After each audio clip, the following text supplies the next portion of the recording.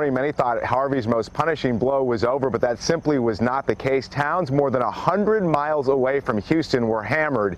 This parking lot was turned into a military base for rescue teams, and even at this hour, they are still looking for the missing.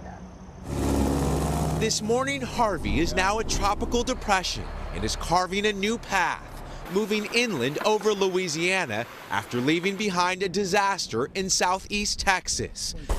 The monster storm causing flash flooding in Beaumont and Port Arthur, both cities underwater after Harvey unleashed 26 inches of rain in one day.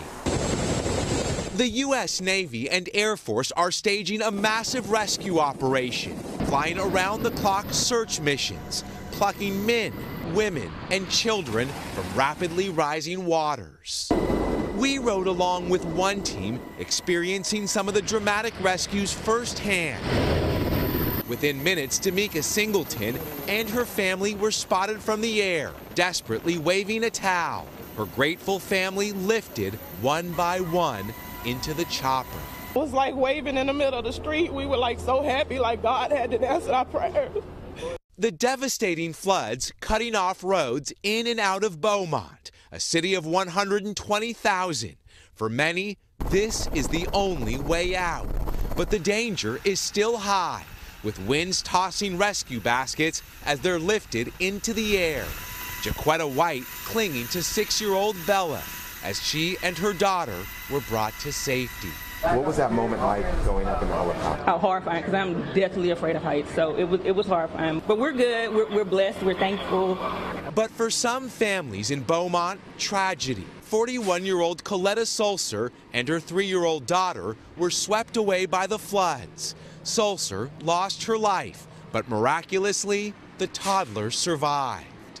For evacuees, a temporary respite. More than 300 people pouring into this shelter just outside Beaumont. Newborns carried by rescuers out of harm's way.